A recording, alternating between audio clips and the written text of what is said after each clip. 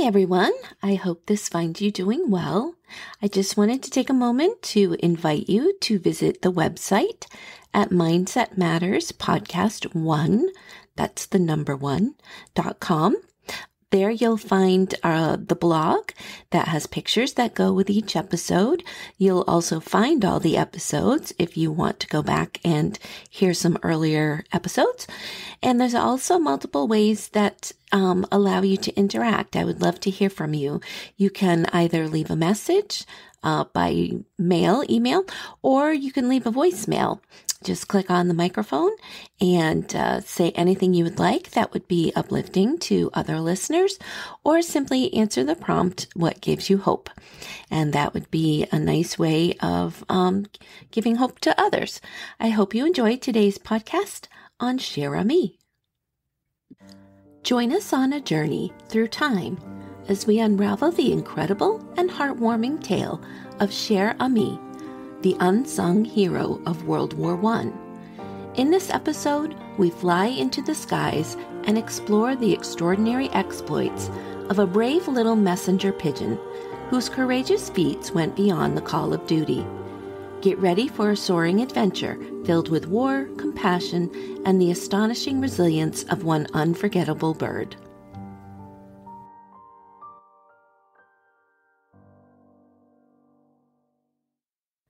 Familiar to many is the tale of the Lost Battalion, a story embedded in our historical consciousness.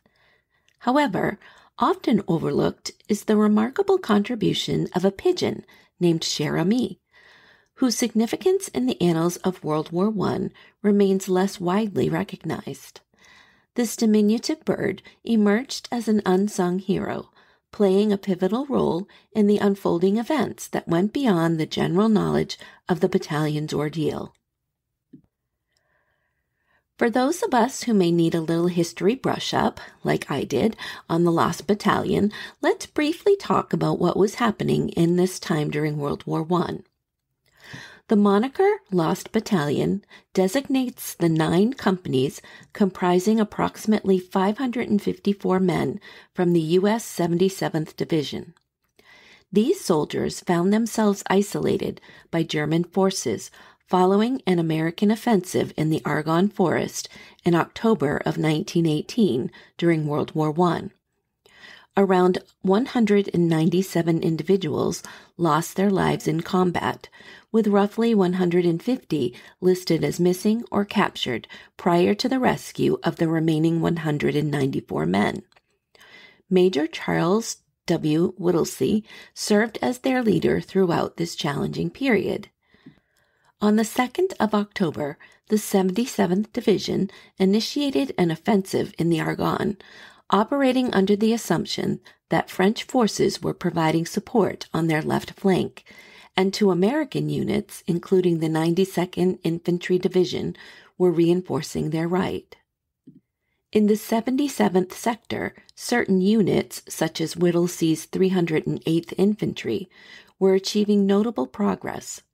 Unbeknownst to Whittlesey's detachment, the units on their left and right had encountered impediments, causing a halt in their advance. Unaware of this circumstance, the forces that later earned the name the Lost Battalion pressed forward, surpassing the rest of the Allied line and ultimately becoming encircled by German forces.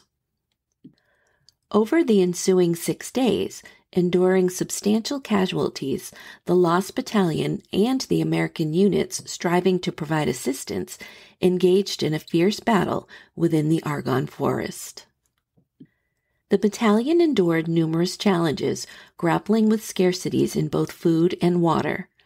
Access to water required perilous crawls under enemy fire to reach a nearby stream. Ammunition supplies dwindled, and communication hurdles surfaced, occasionally subjecting them to artillery bombardment from their own forces. Efforts to replenish the battalion through airdrops proved unsuccessful, as all supplies veered off course, becoming either lost in the woods or falling into the hands of the German forces.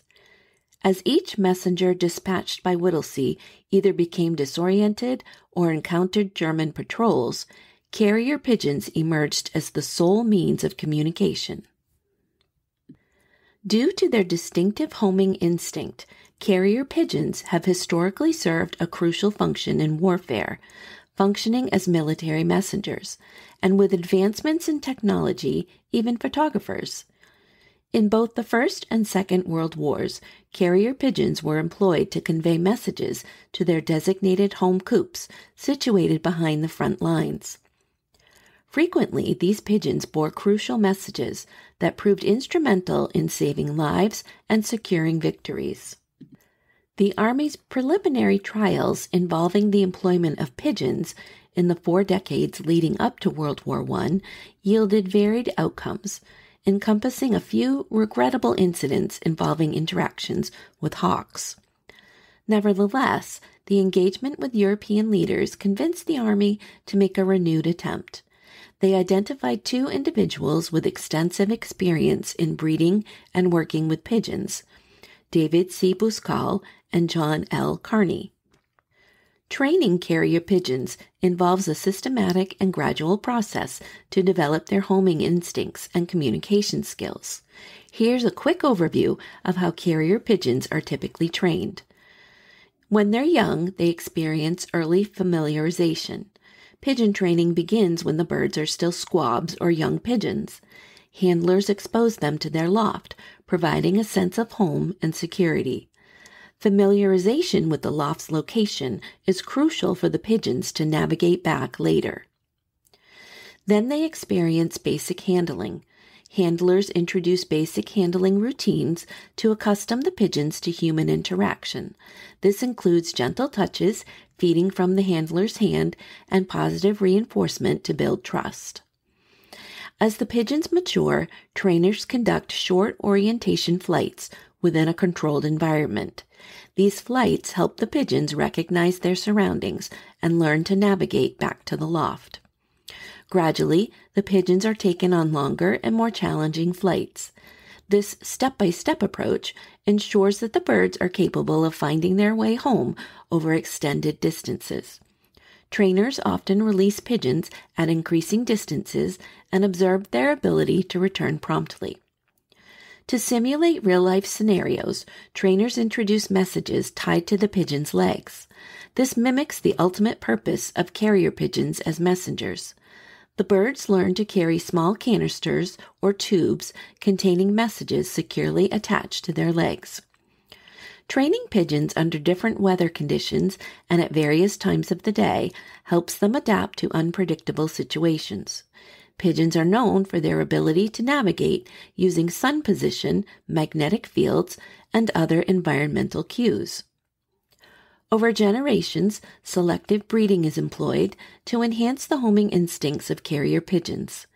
Pigeons that consistently demonstrate strong homing abilities and intelligence are chosen as breeding pairs to pass on these desirable traits. Positive reinforcement, such as rewarding pigeons with food upon successful return, plays a crucial role in reinforcing the desired behaviors. This helps solidify the association between the act of returning and receiving a reward. Regular exercise and flights maintain the pigeon's physical fitness and contribute to their overall well-being. This practice ensures that the pigeons remain capable and motivated to perform their tasks effectively. In October 1917, Buscal, accompanied by 6 non-commissioned officers, 800 pigeons, and a substantial supply of feed, embarked on the USS Agamemnon, bound for France. By November 1918, breeding pairs had yielded over 4,000 young birds. The avian trainees commenced their training at the age of 5 weeks. By the time they reached 10 weeks, a considerable number of them were deployed to the trenches, adeptly carrying messages across distances of approximately 10 miles. Every pigeon had its right wing primary flight feather imprinted with US and the designated loft number. The operation also incorporated backpacks designed to accommodate 4 birds, complete with message tubes, pencils, and a gas-resistant cover. The military trained pigeon handlers to deploy the birds in instances where other forms of communication had faltered or were deemed too sluggish. During the period from August 29 to September 11 of 1918, a single mobile loft received a total of 78 crucial messages from the front lines. Initially, the Army intended to leave the pigeons in Europe upon the conclusion of the war. However, Russell successfully persuaded his superiors to permit the pigeons to return to the United States. Subsequently, numerous veteran pigeons were auctioned for private use, facilitating their reintegration into civilian life. So that gives us a little background on the Lost Battalion and the etiology of carrier pigeons.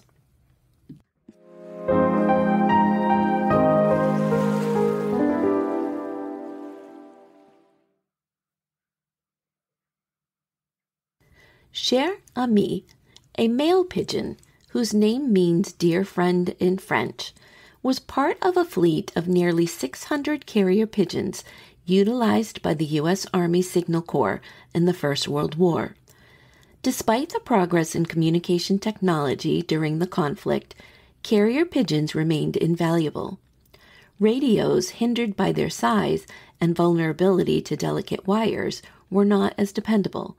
Additionally, the deployment of new wires was not always a swift or safe option in certain situations. Although not widely embraced as a conventional means of communication, pigeons demonstrated their reliability. The typical homing pigeon boasts an impressive flight speed of around 50 miles per hour, rendering them a swift and efficient method of communication. However, despite their speed, these pigeons were frequently targeted by enemy gunfire, diminishing their popularity as messengers. Indeed, German machine gunners underwent rigorous training to detect and eliminate these birds using their lethal MG-08s, capable of firing over 500 rounds per minute. Using pigeons as a means of communication posed significant risks, as a shot-down pigeon could result in the interception of the message by enemy forces. The carrier pigeon's courageous contributions gained notable recognition during the Meuse-Argonne Offensive of 1918. On the 2nd of October, 1918, members of the 77th Division, advancing deeply into the Argonne forest, found themselves ensnared beyond enemy lines on the inclines of a hill. Isolated from reinforcements and resources, about 550 soldiers comprising the 306th, 307th, and 308th Regiments, led by Major Charles Whittlesey, maintained their position against a significantly larger German force for an extended period. Caught in a brutal onslaught of machine gun fire amidst relentless rain, the Lost Battalion resiliently maintained their position against ferocious German assaults. Ironically, they also became the receivers of friendly fire. On the 4th of October, American heavy artillery inadvertently initiated a bombardment on the Lost Battalion's position, resulting in the tragic loss of 30 men who were steadfastly holding the line. Major Whittlesey and his troops witnessed a heart-wrenching scene as one after another carrier pigeons fell from the sky, the atmosphere torn apart by German gunfire. In a dire situation with dwindling supplies and a rapidly rising casualty count, Major Whittlesey made a desperate move, dispatching his final messenger, Cher Ami, to carry a note to the American lines. The urgent message read, quote, "We are along the road parallel to 276.4. Our own artillery is dropping a barrage directly on us. For heaven's sakes, stop it." End quote. Surrounded by relentless gunfire from every direction, Cher Ami became the Lost Battalion's last hope for survival on that hill. The stakes were high, and the fate of the trapped soldiers rested on the wings of a courageous pigeon. With fearless determination, the valiant bird soared directly into the hail of German gunfire, deftly maneuvering to evade bullets in its path. However, luck proved fleeting as Cher Ami succumbed to a chest wound shortly after taking flight, leaving American soldiers in dismay as their final beacon of hope plummeted to the ground. Yet, defying all odds, Cher Ami miraculously rose again. Battered but not undeterred, the resilient little bird ascended once more, bravely confronting successive volleys of gunfire. Against all odds, Cher Ami soared through the air, covering an impressive 25 miles in just about half an hour. Despite arriving at the base heavily wounded, the tenacious Pigeon defied the odds and emerged from the perilous journey alive. The heroic efforts of Army medics managed to snatch Cher Ami from the clutches of death, but the toll on the brave little pigeon was evident. His right leg barely clung to his body, and a shroud of darkness enveloped one of his eyes. Yet, in a twist of fate, Cher Ami's daring delivery wielded unparalleled influence. It coerced the artillery to halt its barrage and adopt new firing coordinates, steering clear of the perilous vicinity of American lines. The following day witnessed a rain of shells pounding German positions, alleviating the strain on the battered 77th Battalion, and tipping the scales in favor of the American forces. By October 8th, 194 men successfully returned to the American lines, their salvation attributed to the sacrificial efforts of Cher Ami. In recognition of his pivotal role in rescuing the 77th Division, Cher Ami earned the esteemed Croix de Guerre, a prestigious military accolade from France that commended his extraordinary bravery on the battlefield. General John Pershing, at the helm of the American Expeditionary Force, expressed, quote, "There isn't anything the United States can do too much for this bird," end quote, underscoring the profound gratitude for Cher Ami's remarkable service. Returning to the United States under the watchful care of its trainer, Captain John Carney, Cher Ami's journey took an unexpected turn. On June 13, 1919, the courageous Pigeon took its final flight, departing this world at Fort Monmouth, New Jersey. Despite this farewell, Cher Ami's legacy endured as its body was meticulously preserved and bestowed upon the American government with the reverence it had rightfully earned. The profound impact of one courageous bird's bravery and selflessness is immeasurable, leaving us to wonder how many families owe their very existence to this little feathered hero. Presently, Cher Ami is showcased at the Smithsonian Museum of American History, serving as a poignant testament to his indomitable spirit. Across the decades, his tale has become an enduring part of the American narrative, etching his bravery into the collective hearts and minds of the nation, a legacy that will endure, ensuring Cher Ami is never forgotten. Please enjoy this National Geographic clip about carrier pigeons and Cher Ami. Sky rats, sewer eagles, gutter falcons, millions of them, each one pecking up to 16,000 times a day, defecating up to 25 pounds a year, decorating our cars, our statues, even us. It seems they're always getting in the way. But take another look. Pigeons are one of nature's most successful creatures, thriving in almost every city and town, wherever we are. And pigeons are exceptional navigators, always finding their nests across the city or the continent. It's an internal drive scientists call homing. Drop a pigeon almost anywhere, even thousands of miles away, and they'll successfully find their way home. In ancient times, when something absolutely, positively had to get there, tie it to a pigeon. In wartime, pigeon messengers were fast, dependable, and nearly impossible to intercept. 95% of pigeons used in combat successfully delivered their message.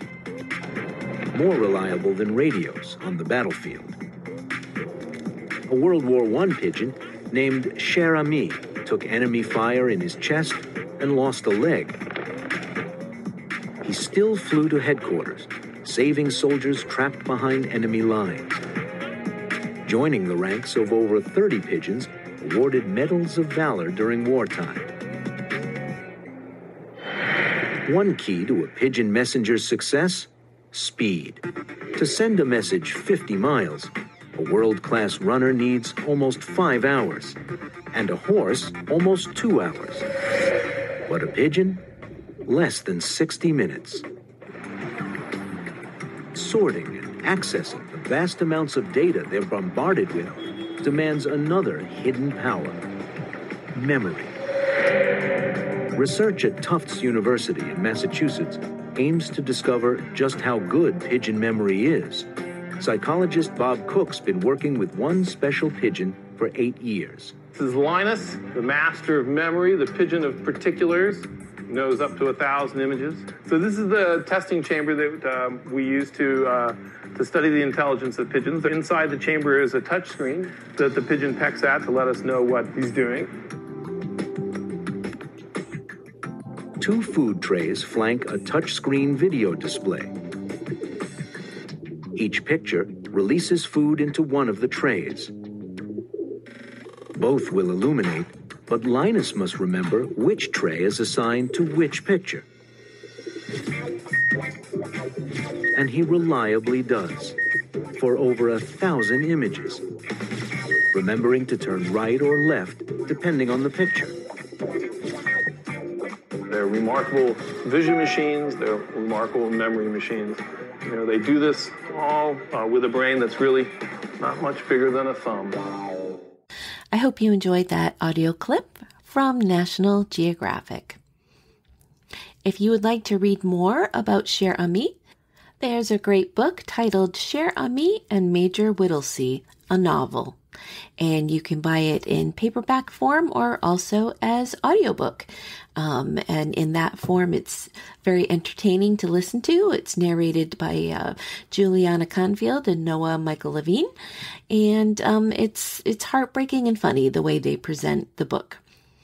There are a lot of children's books about Cher Ami, but I chose this one because of the illustrations. They were beautiful. It's Cher Ami, based on the World War I legend of the fearless pigeon. And that came out in 2022, written by Miss Potter, and the illustrator is Giselle Potter. Perhaps they are sisters, I'm not sure. But it's a nice book for kids and very well illustrated. Our quote of the day comes from F. Scott Fitzgerald. He says, quote, "It's a funny thing coming home. Nothing changes. Everything looks the same, feels the same, even smells the same. You realize what's changed is you." End quote. I hope you enjoyed this episode of Mindset Matters, The Courage to Continue. The next episode will be on Christmas Day, and I'm excited about it. I'm going to change up the format completely, and it will be a little bit of everything, short stories, poems, a song, all of it designed to uplift and celebrate the day when hope came into our world. So I hope to see you then. Thank you for giving your time to listen to this episode of Mindset Matters, The Courage to Continue.